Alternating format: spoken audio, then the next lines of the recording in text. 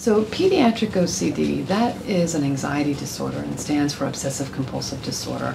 Most children and adolescents are diagnosed with this disorder by the time of age 19.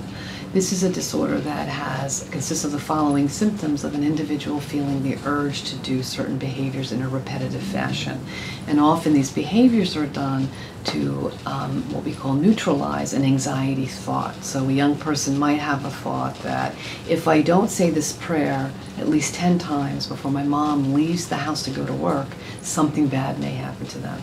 And that child can't get that thought out of their mind, and that thought keeps playing itself. And so that child engages in a ritual of doing these prayers multiple times in order to neutralize that anxiety about their parent leaving the home. The hard part is that even after they do this ritual to get rid of the thought that's bothering them, often the anxiety does not go away and it just starts building up again.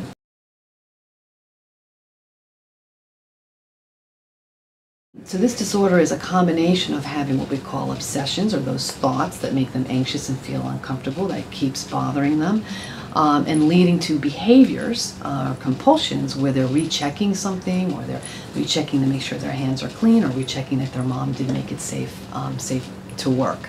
And we consider these symptoms to be problematic if they're starting to cause an impairment with everyday life things. So some young people may not get out the door to go to school because they're washing their hands so much, or they're in the shower taking so long rewashing different parts of their body because they just never feel quite right or quite clean enough.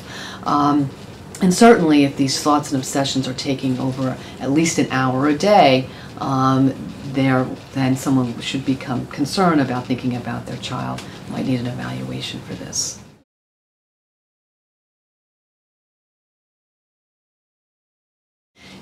But it's when it really goes above and beyond what would be expected for that age, and it starts taking up a lot of time and keeping them from doing their usual activities. A parent should consider potentially at least asking their pediatrician what they think to see if it's still within the range of typical anxiety for the child.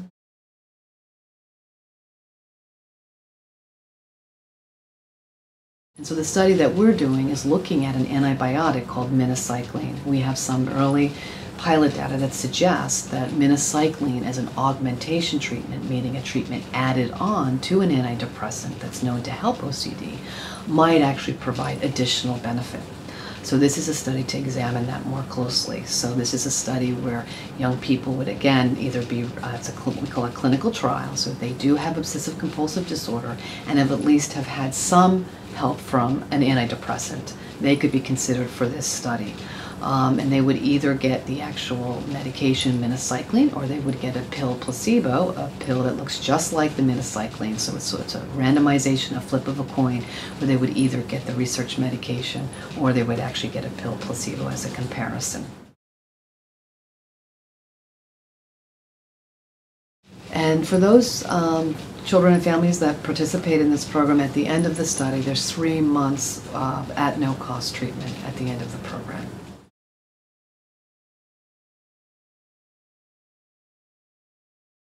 You would contact Amy Rapp at 212-543-5592, and families are more than welcome to contact me directly at 212-543-4506.